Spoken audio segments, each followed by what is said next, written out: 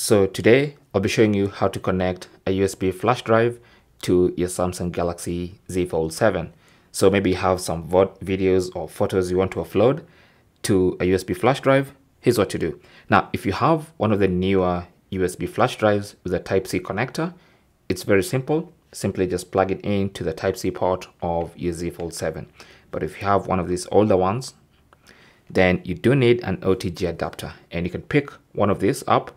Now, you can use any adapter you want. This particular one is simply USB-A female to Type-C male connector, okay? Now, I also have another more versatile one that I like to use with my laptop, so Type-C connector, but this one offers more options. You have this port where you can put in your USB flash drive, but this one also does micro SD cards and full-size SD cards from your camera.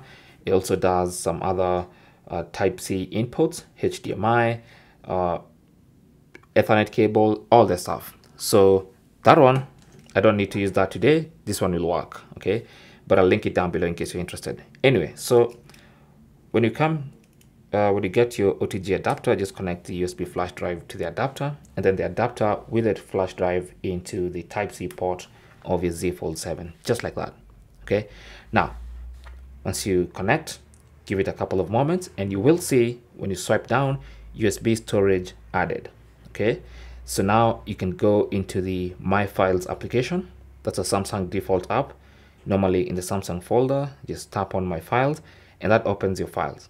Now, if you tap the three lines here, you can see a broader menu, and you're looking for USB storage device. So this is USB storage and then internal storage. So tap on USB storage, and that opens up the files and folders inside your USB storage device, okay?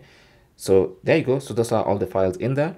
And now you can transfer images and videos and other files, okay? So for instance, if you want to transfer photos, you can just come to internal storage, go to the photos folder, which is normally DCIM camera, and you can pick some photos. So for instance, I can select this one and this one, and then I can select copy, and then from this pop-up window, I'll select my USB storage device, pick a folder where I want to paste, or maybe I can just paste it without creating a folder, and you can see those files will be copied to the USB flash drive.